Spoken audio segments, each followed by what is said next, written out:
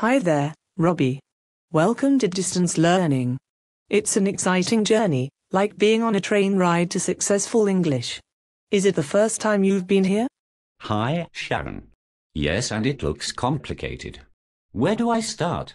Oh no, it's really very simple. Do you know what level you are? If you don't, you can go to the placement test page.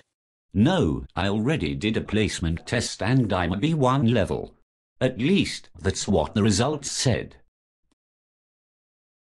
Well, then, you can go straight to the B1 page. Just navigate down the sidebar or go from here, the home page, clicking on the link. Then it's all yours. It's really easy, you see.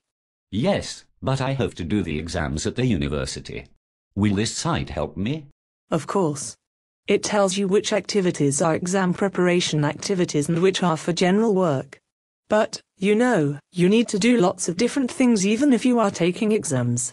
Yes, that's another problem. I don't know what to work on. There's so much to do. Don't worry.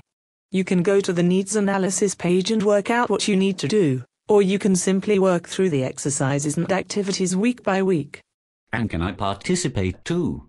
Yes, that's the nice thing. Each page has a discussion space too. You can click on it at the top of the page on the right.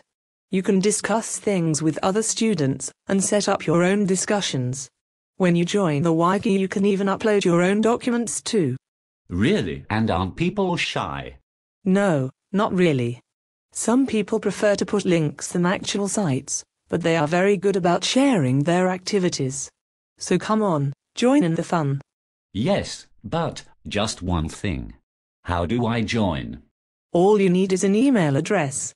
Click on the Join tab at the top and fill in the form. Then you can start. See you soon, then, on the distance learning site.